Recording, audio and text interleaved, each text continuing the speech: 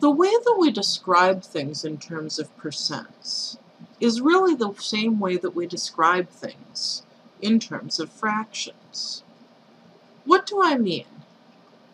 Well, we might say, for example, that 2/3 of all students did their homework.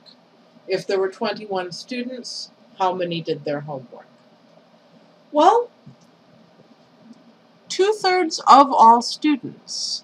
That means 2/3 times the number of students.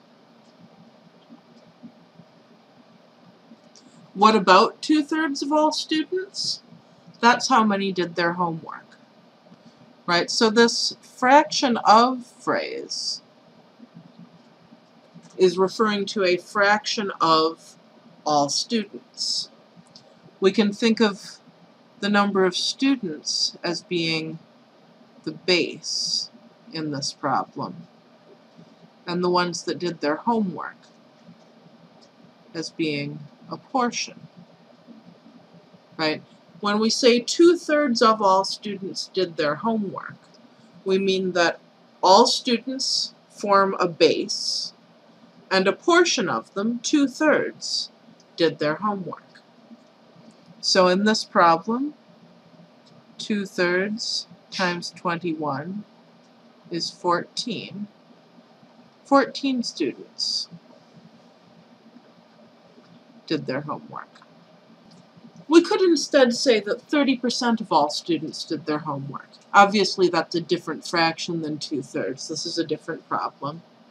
If there were 20 students, how many did their homework? Well, this phrase percent of, again, means we're going to talk about a fraction of all the students.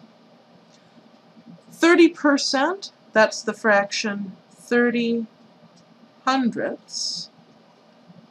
We'll take 30% times the number of students, and that tells us how many did their homework. 30 hundredths, I think I'd rather write that as a decimal. 0.3 times 20 equals 2 times 3 is 6, 0, but 1 digit after the decimal point. So just 6 students did their homework. So whenever we're working with a percent, our first question should be percent of what?